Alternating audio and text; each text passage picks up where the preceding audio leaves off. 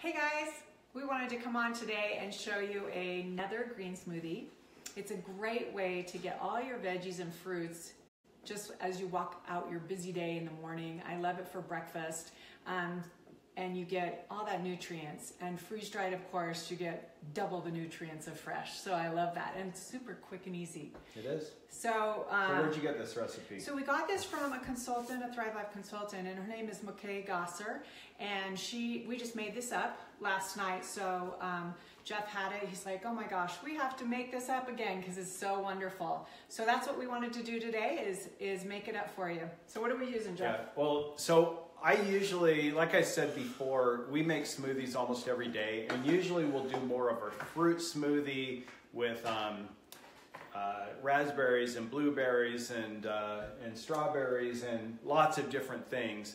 And we always throw a little bit of kale or spinach in there, so it's more of a fruit smoothie with a little bit of greens in it. Right. But what happens when you make a green smoothie, if you want a really green smoothie, if you throw anything red or blue in there, what's it going to do?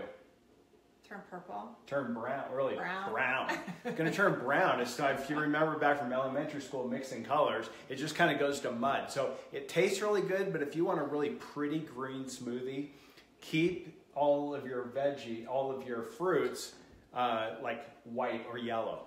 Then you mix that with green, it's going to be really pretty. Okay. So, this is one that's a little bit lighter. The other ones I usually do, I use like milk or almond milk and some yogurt, and it's more of a creamy smoothie. This is just a straight green smoothie, okay? So first thing we're gonna do is some mangoes, and about anywhere from 1/4 to 1/3 cup of each of these. I'm just, again, just kind of eyeball it and throw them in here. Pineapple? Throw 3 or 4 pieces of pineapple in there, that's good. One more. Let's do, these are bananas. Love the Thrive bananas. You know, when you buy bananas at the store, how long do they last usually? Sometimes less than a week. Yeah, if you ever go to the store, sometimes all the bananas, I took a picture one time, every one of them was just bright green. So you got to bring those home, let them ripen, and then you've got a couple of days before they go brown, right? You know why they have to pick them so green? Because they have to travel so far. Yeah, most of them travel from South America. Right. And you know, like I think the average banana travels like 1,800 miles to get to our grocery stores in the U.S. So the Thrive bananas are picked at the peak of freshness. So they picked when they're yellow, then they're flash frozen, and then we freeze dry them. So a lot of nutrients and a lot of flavor in just a little bit of bananas. Apples. Fuji apples with the skin on, and they are delish. Yep, those are really so good. those are going in. What else we got? Let's do just a little bit more of each of these just to get a good, if this was just for one of us, I'd probably just do that one. So let's throw a little bit more of everything, just to give us enough for both of us. Now, we're going to do about 1/4, that's what is that, 1/2 or 1/4? 1/3 of a cup. We'll do about 1/3 of a cup of spinach. Again, this is the Thrive green spinach. Lasts for up to a year after you open the can on your shelf, so it really lasts a long time. It's really great. And this is kale, a superfood, right? Yeah. So there's a little bit of kale. Now, a couple other things we like to add in is our limeade. This is Thrive limeade. It is sugar-free, packs a real punch, very strong, so it doesn't take very much. You can use lime juice, lemon juice, or none at all, but this gives it a nice flavor. I just take a little pinch of that and put it in there because it doesn't take very much. And then you don't need to use a sweetener, but I like a little bit of sweet. You can use any kind of sweetener you want, honey, sugar, agave. This is Thrive honey crystals. We're going to throw in a nice heaping spoonful, maybe even a little bit more of that. You can kind of sweeten it to taste. Now, the trick to knowing how much liquid to add for a smoothie, or really pretty much anything that you're refreshing with Thrive, is people always want to know, how much water do I add? And my kind of secret is to add water until whatever it is you're refreshing starts to float, kind of just lifts up off the bottom. So again, I'm going to put this up close, and I'm just going to put it in there.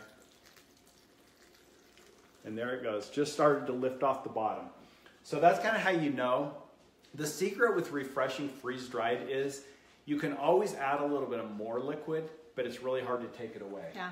Right? And if you do have to pour it off, you're pouring off some of the nutrients and some of the flavors, right? Right. And so it's good just to not add very much, and you can always add a little bit more as you go along if you need it.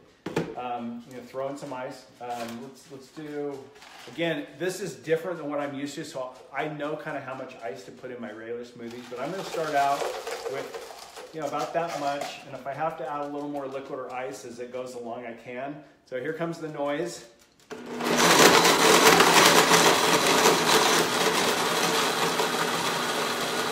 That looks pretty good. Kind of throw a little bit more ice. I can tell if it needs more ice because if it starts really bouncing up, it starts bouncing, it needs more ice, but that's pretty good right now.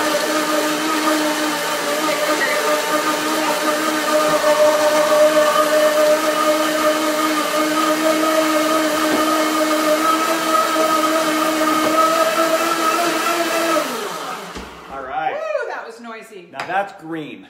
Is that green for you? That is really green. All right, really green, really pretty. I'm going to pour a little bit in there. So that only made about 10 ounces. That is really green. It's really green. I've never seen a smoothie so green. Because we're so used to mixing reds and purples in with it.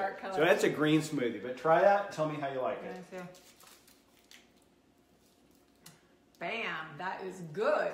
That is really good. It's refreshing, really refreshing. It is really good green smoothie. Thanks, McKay, for the recipe. That is awesome. Yes, thank you. We'll be enjoying this probably almost on a daily basis. All right, we'll see ya.